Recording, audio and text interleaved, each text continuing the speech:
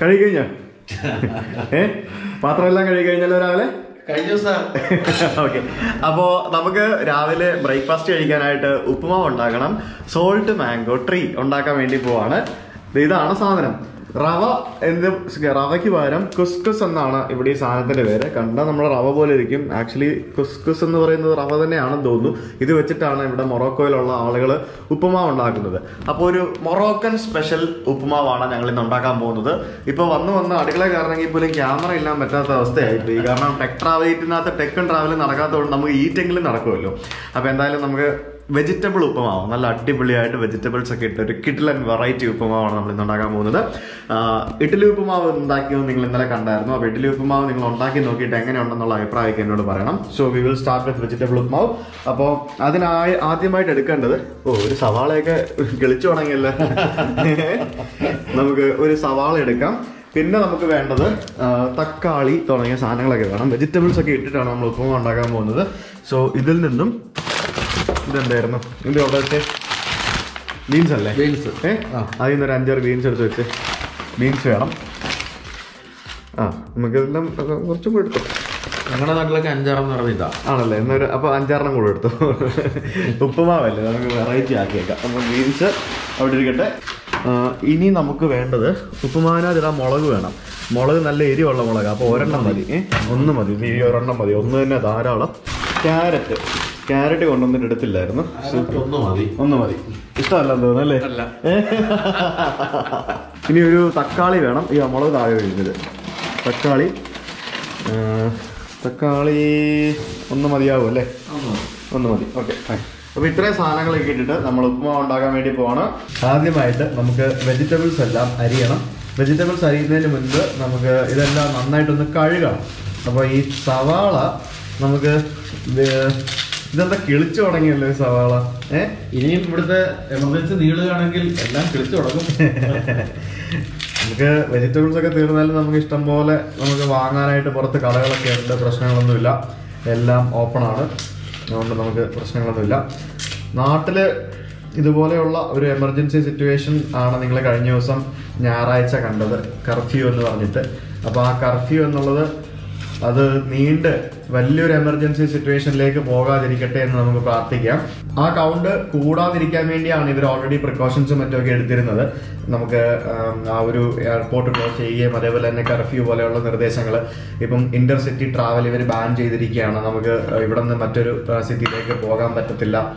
Train stop ചെയ്തു. നമ്മുടെ നാട്ടിലും ഇപ്പോൾ ട്രെയിൻ സ്റ്റോപ്പ് ചെയ്തു.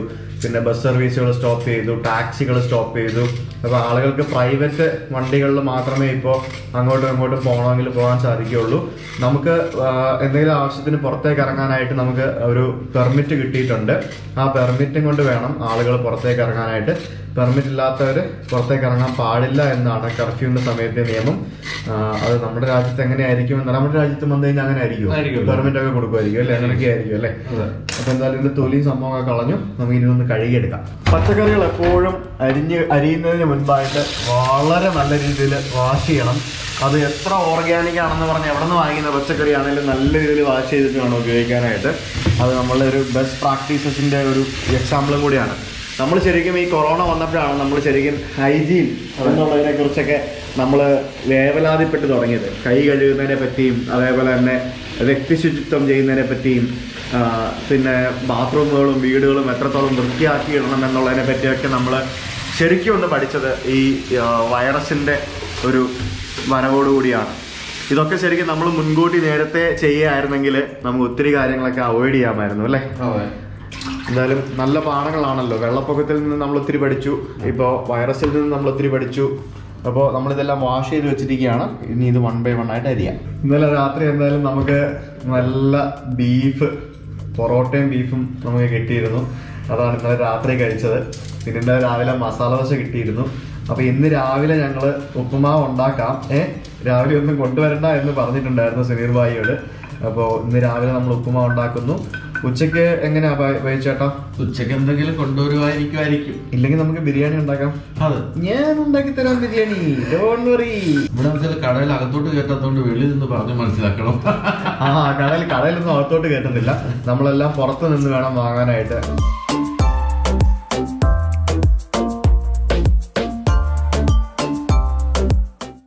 അവിടെ പുറത്തെ അവസ്ഥ എന്താ? മഴയായിരുന്നു ഇന്നലെ. മറ്റ് ഫ്ലാറ്റുകളിൽ ഒന്നും ആരെയും കാണുന്നില്ല. ഇടയ്ക്കിടയ്ക്കൊക്കെ ആളുകൾ അങ്ങോട്ടൊക്കെ നടന്നു പോകുന്നത് കാണാം. വേറെ കാഴ്ചകളൊന്നും കാണാനില്ല. എന്തായാലും കുറച്ച് കഴിയുമ്പോൾ നമുക്കൊന്ന് പുറത്തോട്ടിറങ്ങി നടക്കണ്ടേ? കൊളസ്ട്രോൾ വരും. അങ്ങനെ ഒരു സംഭവം ഇല്ലേ? നമുക്ക് എന്തായാലും അതെ. അപ്പൊ ഇതൊക്കെ നരിഞ്ഞിട്ട് എത്രയും പെട്ടെന്ന് ഉപ്പുമാവൊക്കെ ഉണ്ടാക്കി കഴിച്ചിട്ട് നമുക്ക് പുറത്തോട്ട് പോവാം നടക്കാനായിട്ട്.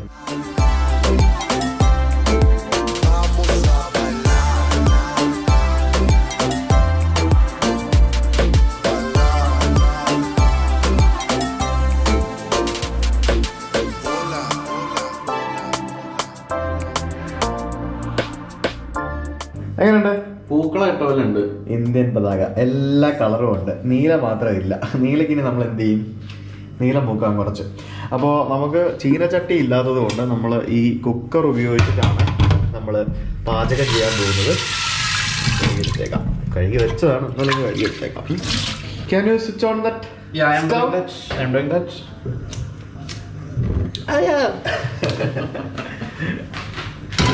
ഉപ്പുമാവ് ദൈവങ്ങൾ ഞങ്ങളോട് ക്ഷമിക്കണം. ഞങ്ങളുടെ കയ്യിൽ കടുകില്ല എന്ന വ്യസന സമേതം അറിയിച്ചുകൊള്ളുന്നു. കടുകില്ലാതെയാണ് നമ്മളിപ്പോൾ ഉപ്പുമാവ് ഉണ്ടാക്കാൻ പോകുന്നത്. നമ്മൾ ഉപ്പുമാവിനോടല്ലേ ക്ഷമ ചോദിക്കേണ്ടത്? ഉപ്പുമാവിനോട് ചോദിച്ചു പിന്നെ പ്രശ്നമില്ലല്ലോ. നമുക്ക് പാത്രം ചൂടായി. അപ്പോൾ അതിനകത്തേക്ക് നമുക്ക് എണ്ണ ഒഴിക്കാം. എണ്ണയ്ക്ക് ഇഷ്ടം പോലെ ഉണ്ട് ഇവിടെ. യെസ്.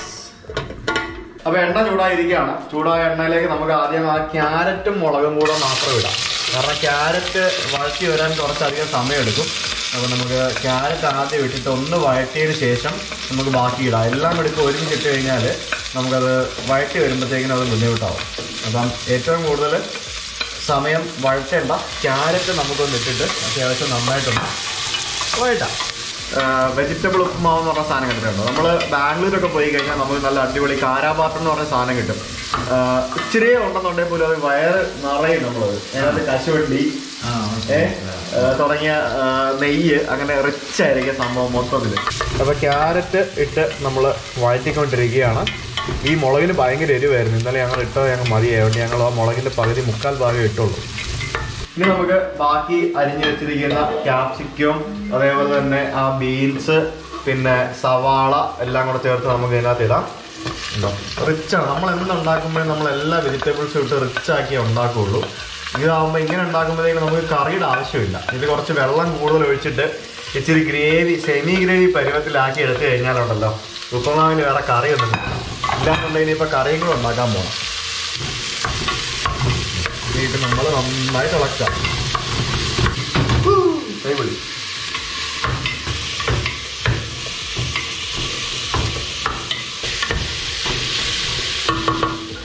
മുട്ട പുഴുങ്ങാൻ പോവാ.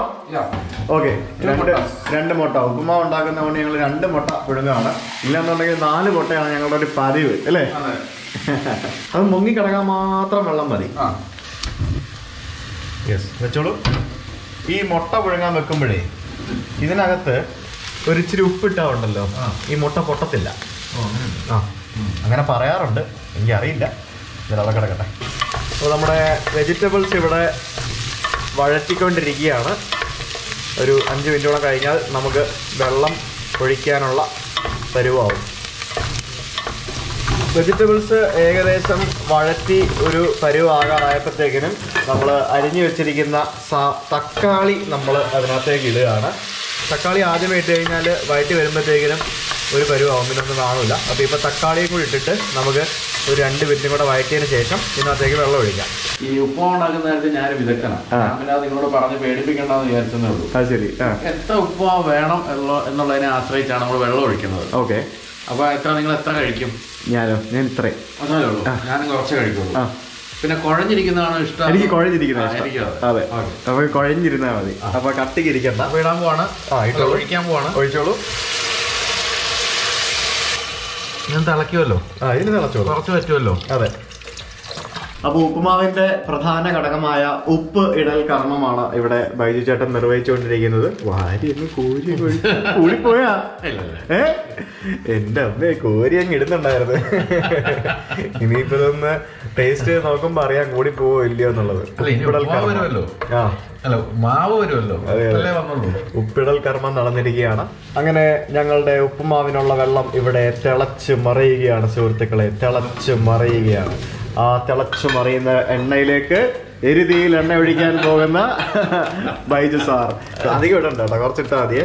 അപ്പൊ നമ്മളുടെ കുസ്കുസ് എന്ന് പറയുന്ന നമ്മളുടെ ഇവിടുത്തെ റവ നമ്മൾ ഇടുകയാണ്, ഇട്ടുകൊണ്ടിരിക്കുകയാണ്. ഒരു നല്ല കട്ടി ഗോതമ്പ് റവ പോലത്തെ സാധനം കേട്ടോ ഇത്. റവ തന്നെ ആയിരിക്കും, എന്താ അറിയില്ല. മതി മതി, നമുക്കൊന്ന് ഇളക്കി നോക്കാം, എന്നിട്ട് ബാക്കി ഇടാം. ഇത്ര മതിയാവും ഇല്ലേ? അതിന് നന്നായിട്ട് അവിടെ കിടന്ന് വേവട്ടെ. മുട്ട ഓഫ് ചെയ്യാൻ സമയമായോ? ഇല്ല, മുട്ട നമുക്ക് ഇനി ചെറുതാക്കി വെക്കണം. അത് എന്നിട്ട് ഒരു 5 മിനിറ്റ് കൂടെ കഴിഞ്ഞ് നമുക്ക് ഓഫ് ചെയ്താൽ മതി. തിളയ്ക്കുമ്പോ ഇത്ര ശബ്ദം കേൾക്കാറുണ്ടോ? പിന്നെ ഇത് കൂടിപ്പോയോ എന്നാണ് എൻ്റെ ഇപ്പോഴത്തെ സംശയം. ഉപ്പുമാവ് ഇല്ല, ഇത്ര കിട്ടുന്നുള്ളൂ. ആണല്ലേ, കുറച്ച് കിട്ടുള്ളൂ അല്ലേ? ഇല്ല, 2 അങ്ങനെ നമ്മുടെ ഉപ്പുമാവ് ഇവിടെ റെഡി ആയിരിക്കുകയാണ്. ഈ ഉപ്പുമാവിന് ഞങ്ങളിട്ട പേരാണ് മൊറോക്കൻ കസ്കസ് ഉപ്പുമാവ് വിത്ത് ബോയിൽഡ് എഗ്. അയാളുടെ പേരുണ്ട്, അടിപൊളി പേരല്ലേ ഇത്.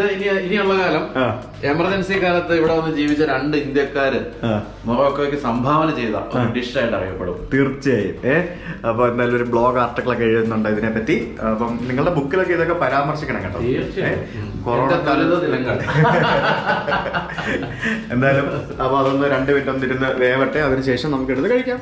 ഞാൻ അതിനിടയ്ക്ക് പോയിട്ട് ഷേവ് ഒക്കെ ചെയ്തിട്ട് വന്നു. അപ്പോഴത്തേക്കും ബൈച്ചേട്ടൻ ഇവിടെ കാപ്പിയൊക്കെ ഉണ്ടാക്കി വെച്ചിരിക്കുകയാണ്. അപ്പൊ കാപ്പി, ഉപ്പുമാവ്, പിന്നെ മുട്ട, പുഴുങ്ങിയ മുട്ട. വാവ്, എന്താല്ലേ, എനിക്ക് വയ്യ. ഈ പണ്ട് ഞാനൊക്കെ സ്കൂളിൽ പഠിക്കുന്ന കാലത്ത് നമ്മുടെ ഉപ്പുമാവുണ്ടല്ലോ സ്കൂളിൽ നിന്ന് കിട്ടുന്നത്, അത് സൂചി ഗോതമ്പ് എന്ന് പറയുന്നൊരു സാധനമായിരുന്നു. അത് അമേരിക്കയിൽ നിന്ന് വരുന്നതെന്നാണ് കേട്ടിരിക്കുന്നത്. ഇത് സൂചി ഗോതമ്പാണോ എന്ന് ഞാൻ സംശയിക്കുന്നു. കൈൻഡ് ഓഫ് എനിക്ക് തോന്നുന്നു സൂചി ഗോതമ്പ് പോലത്തെ ഒരു സാധനമാണ്. കസ്കസ് എന്നാണ് ഇതിന്റെ പേര്. കസ്കസ് കണ്ടോ, നമ്മളെ കസ്കസ് ആണോ എന്ന് ചോദിച്ചാൽ കസ്കസ്. എന്താണ് സംഭവം എന്ന് എനിക്ക് അറിയില്ല. ഇത് അറിയാവുന്നവരൊന്ന് കമന്റ് ചെയ്യണം എന്താണ് ഈ കസ്കസ് എന്നുള്ളത്. അപ്പൊ ഇതാണ് മൊറോക്കൻ സ്പെഷ്യൽ കസ്കസ് വിത്ത് ബോയിൽഡ് എഗ് ആൻഡ് കോഫി. എല്ലാം പടമൊക്കെ എടുത്ത് വെച്ചേക്കാം. ജീവിതത്തിലെ ഒരു പ്രധാനപ്പെട്ട ബുക്ക് എഴുതുമ്പോ ഈ പടമൊക്കെ കൊടുക്കണം കേട്ടാ. എങ്ങനെയാണെന്ന് നോക്കാം. എങ്ങനെയാണെന്ന് നോക്കാന്ന് വെച്ചാൽ നല്ലതായിരിക്കും, ഉറപ്പാ. കൊള്ളാം. ലേശം ഉപ്പിച്ചിരി കൂടിയോന്നൊരു സംശയം. പക്ഷെ ഉപ്പല്ലേ, ഉപ്പുമാവല്ലേ, അപ്പൊ പിന്നെ ഉപ്പ് കൂടിയാലും പ്രശ്നമൊന്നുമില്ലല്ലോ അല്ലേ അല്ലേ?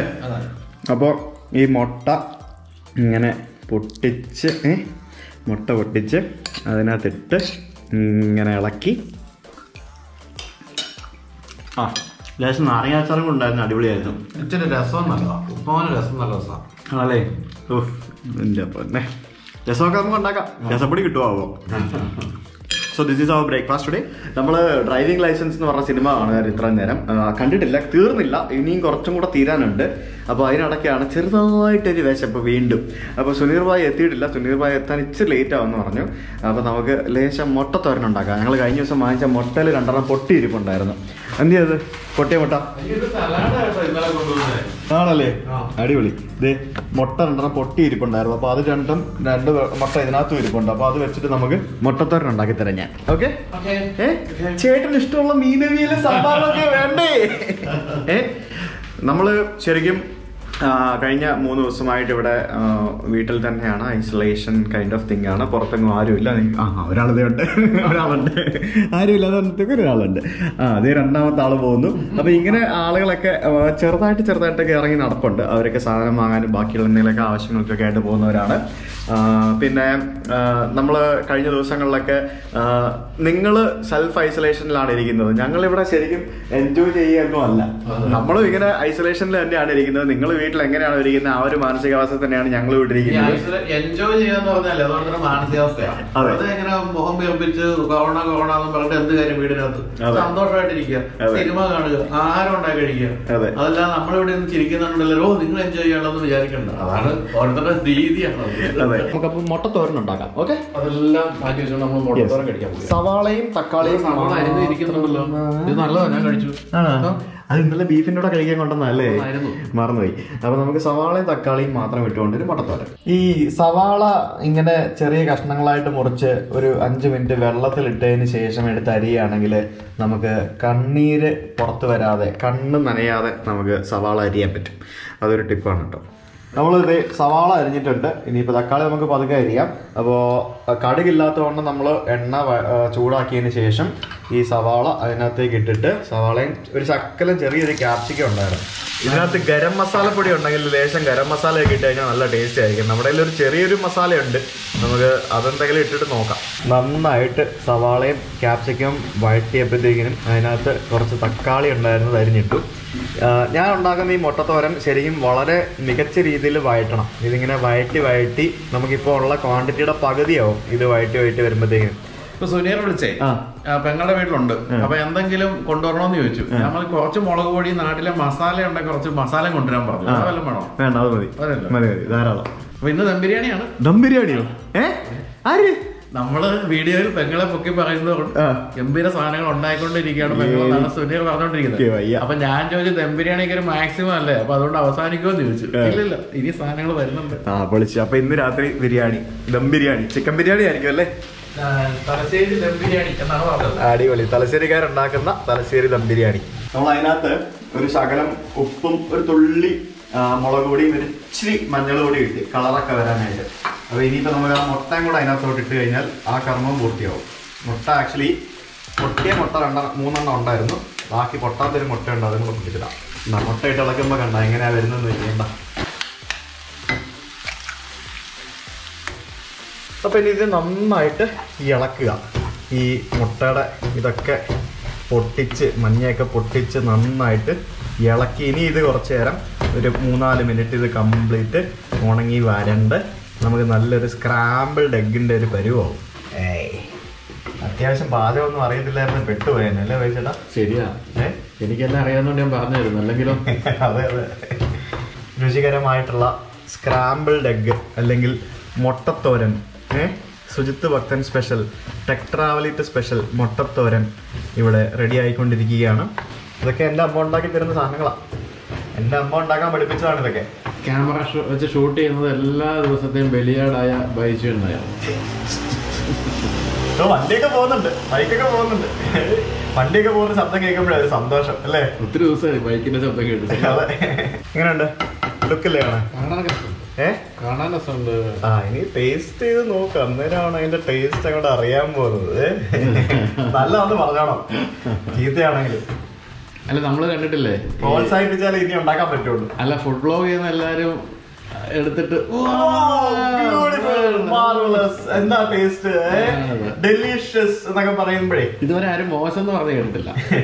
ഞാൻ പറഞ്ഞിട്ടുണ്ട്, ഉണ്ടാക്കിയിട്ട് കൊള്ളത്തില്ലെങ്കിൽ കൊള്ളത്തില്ല എന്ന് പറയാം നമ്മൾ, അത് വേറെ കാര്യം. എനിക്കത് പറയാനും പറ്റില്ലല്ലോ, നാളെ തൊട്ട് കിട്ടില്ലല്ലോ.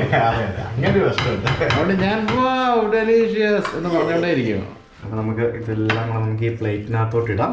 ബ്രെഡിനകത്ത് വെച്ച് നമ്മൾ കഴിച്ചോളൂ. ഞാനിത് വെറുതെ കഴിച്ചോളാം.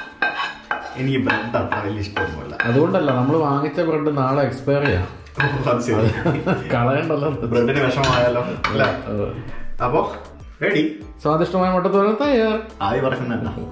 അങ്ങനെ ഡ്രൈവിംഗ് ലൈസൻസിന്റെ ക്ലൈമാക്സും കണ്ടുകൊണ്ട് നമ്മൾ ഇതാ നമ്മുടെ ഇന്നത്തെ ലഞ്ച് കഴിക്കാൻ പോകുന്നു. ഓരോ ഗ്ലാസ് ഓറഞ്ച് ജ്യൂസും കൂടെ ഉണ്ട്. ആഹാ, കുഴപ്പമില്ല, ജ്യൂസ് കുഴപ്പമില്ല. അതെ, എന്റെ കയ്യിലൊരു ഗിഫ്റ്റ് ബോക്സ് ഉണ്ടായിരുന്നില്ലേ, അടിപൊളി.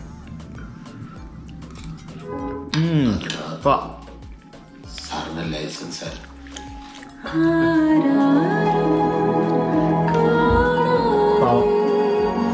പിന്നെ പടമല്ലേ അത്? ഈ 2 പടങ്ങളും, അയ്യപ്പനും കോശിയും ഈ ഡ്രൈവിംഗ് ലൈസൻസും, 2 ഏകദേശം ഒരേ പാറ്റേണിലുള്ള പടങ്ങളാണ്. അതെ, ഡയലോഗുകൾ പോലും സാമ്യമുണ്ട്. അതെ, 2 ഒരാൾ തന്നെ എഴുതി. അതെ, ഇത് സംവിധാനം ചെയ്ത വേറെ ആളെന്നേ ഉള്ളൂ. അതെ, എങ്ങനെയുണ്ട്? ഉഷാറല്ലേ? ഉഷാറാന്ന് വേണം പറയാൻ. Thank you. അപ്പോ നമ്മുടെ സുനീർ ഭായി നമുക്ക് വേണ്ട ബിരിയാണി ആയിട്ട് വന്നിട്ടുണ്ട്. ദം ബിരിയാണി. അതെ, അദ്ദേഹം വന്ന് സംസാരിച്ചിരുന്നിട്ട് പോയപ്പോഴത്തേക്കും ഞാൻ തരുന്ന ഷൂട്ട് ചെയ്യാനായിട്ട് മറന്നുപോയി. എന്തായാലും Thalassery dum biryani ആരുണ്ടാക്കിയതാ? Thank you, thank you. നമ്മുടെ സഹോദരി ഇന്നും നമ്മൾ സഹായിച്ചിരിക്കുന്നു. എന്താ ഭംഗി! ഇത് ഞങ്ങൾക്ക് 2 ദിവസം കഴിക്കാനുള്ള ബിരിയാണി ഉണ്ട്. എന്താല്ലേ അടിപൊളി. ബിരിയാണി മാത്രമല്ല അതെ ഇന്നുകൊണ്ട് നമുക്ക് സ്വീറ്റ്സ് അടിപൊളി. എന്തായാലും സ്വീറ്റ്സ് ഒക്കെ കഴിച്ചിട്ട് പറ്റുള്ളൂ. ചട്നി, അച്ചാറ്, സലാഡ്, ഹോട്ടലിൽ നിന്നൊക്കെ വരുന്നത് അടിപൊളി സെറ്റപ്പാട്ടോ. പിന്നെ അത് മാത്രമല്ല നമുക്ക് നാളെ പാചകത്തിന് ആവശ്യമുള്ള പൊടികളൊക്കെ ഇവിടെ കൊണ്ട് തന്നിട്ടുണ്ട്. ഇത് ആകെ ചോദിച്ചത് മുളക് പൊടിയാണ്. മുളക് പൊടിയും കുറച്ച് എന്തെങ്കിലും കറി മസാല ഉണ്ടെങ്കിൽ തരണം എന്ന് പറഞ്ഞു. ഇത് എന്താ സാധനങ്ങൾ വന്നിരിക്കുന്നത് എന്റെ പൊന്നെ മന്തിരി എണ്ണ ചോദിച്ചപ്പോ വന്ന സാധനം ഇത് അതെ. എന്തായാലും ഇത്രയും സംഭവങ്ങൾ വന്നിട്ടുണ്ട്. അപ്പൊ എന്നാലും നമുക്ക് ബിരിയാണി എടുത്ത് പ്ലേറ്റും കൂടെ കൊണ്ട് തന്നിട്ടുണ്ട്. അതാണ് 2 ദിവസം നമ്മൾ കഴിച്ച പ്ലേറ്റ് എന്ന് പറയുന്നത് ഇവിടെ ഉണ്ടായിരുന്ന ആ 2 പ്ലേറ്റുകളായിരുന്നു. അപ്പൊ നമുക്ക് ആ പ്ലേറ്റിൽ ഇനി കഴിക്കണ്ട, പുതിയ പ്ലേറ്റിൽ കഴിച്ചാൽ മതി എന്ന് പറഞ്ഞിട്ട് 2 പ്ലേറ്റ് കൊണ്ട് തന്നിട്ടുണ്ട്. എന്റെ വീട്ടിൽ സെയിം പ്ലേറ്റ് ആയിരിക്കുന്നു. എന്റെ വീട്ടിലുണ്ട്. അപ്പൊ നന്നായിട്ട് ഇളക്കിക്കും. നന്നായിട്ട് അങ്ങനെ ഇളക്കാൻ പറ്റുന്ന അത്രയും വലിയ സ്പൂണുകൾ നമ്മുടെ കയ്യിലില്ല. പ്രശ്നം ഇതിന്റെ അടിയിലാണ് മസാല കിടക്കുന്നത്. ആണോ? ഇത് നമുക്ക് വേണ്ടി ഉണ്ടാക്കിയതാണെന്നാ തോന്നുന്നു. പാവം അല്ലേ? അല്ലേ? ഈ കടപ്പാടൊക്കെ നമ്മൾ എങ്ങനെ തിരിച്ചു കൊടുക്കും? ബുക്ക് എഴുതുമ്പോ മുബീന ചേച്ചിയുടെ പേര് മറക്കായിരുന്നാ മതി കേട്ടോ. ചേച്ചി ഒന്നും ആയിരിക്കും, അനിയത്തി ആയിരിക്കും. മേബി ആയിരിക്കും. നമ്മളിതുവരെ കാണാത്ത നമ്മളിതുവരെ കേട്ട് കേൾവി മാത്രമുള്ള മുബീന ചേച്ചി നമുക്കായി ഉണ്ടാക്കി തന്ന ചിക്കൻ ബിരിയാണിയാണ് നിങ്ങൾ ഈ കാണുന്നത്. അതും Thalassery chicken biryani at Morocco. Wow. Piece ഒന്നും വരുന്നില്ലല്ലോ. പീസ് കേട് പീസ് വരുന്നു. എങ്ങനെയുണ്ട് ബിരിയാണി? അടിപൊളി. ആണല്ലേ? ഈ പീസൊക്കെ എങ്ങനെ ഇതുപോലെ വേവിക്കുന്നത്? ഇന്നലെ ആ ബീഫ് ഇങ്ങനെ വെന്ത അലിന്നായിരുന്നു. എന്തായാലും ആ ബിരിയാണി ബിരിയാണി ഇരിക്കുന്ന കണ്ട നമ്മളെ പുളിസു. സാറേ ഞാൻ സത്യം ബിരിയാണി അധികം കഴിക്കാറില്ല. പക്ഷെ ഇതൊരു സംഭവമാണ്. കിടിലൻ ബിരിയാണി. താങ്ക് യു മൊബൈൽ ചേച്ചി. മറ്റൊരു വീഡിയോ ആയിട്ട് നാളെ കാണാം. കഴിക്കട്ടെ. ഇനിയിപ്പോൾ സമയമില്ല.